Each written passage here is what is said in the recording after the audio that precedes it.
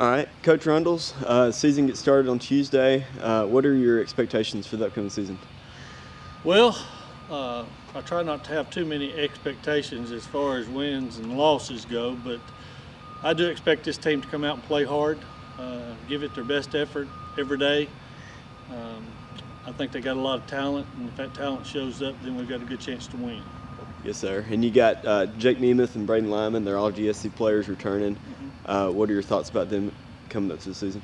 Well, we got to have them to, they got to have a good year, for us to be successful. They're offensively, they're the two that we count on. But we think we have others in the lineup that are going to be just as good.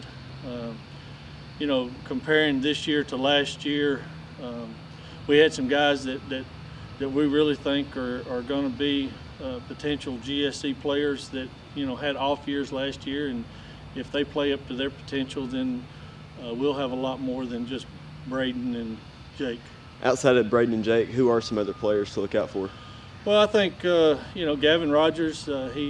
His sophomore year, he had a tremendous year, and then he fell off just a little bit last year, and we're expecting him to step back up. Jonathan Thibodeau, our catcher, he's got to have a good year for us because he's the guy behind the plate that he manages the game, and we got to count on him. Colton Peoples, we moved to short and playing a position that probably is his second best. He's probably one of our best outfielders, but we need him. The team needs him at short, so we're going to be playing him there most of the time. Our pitching staff, we got a lot of returning guys that need to have good years for this team to be successful.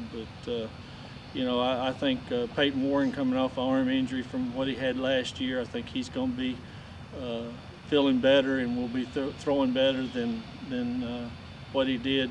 Maybe he can match 2 years ago because he was really good 2 years ago before the injury. Thomas Booth, another solid arm for us that's got to be able to throw strikes and do the things that we need him to do. And Mason Hollander, he just needs to be consistent like he has been ever since he's been here. Yes, sir. And what does it mean to have Jacoby back with you on the coaching staff this year? Oh, it's great to have him.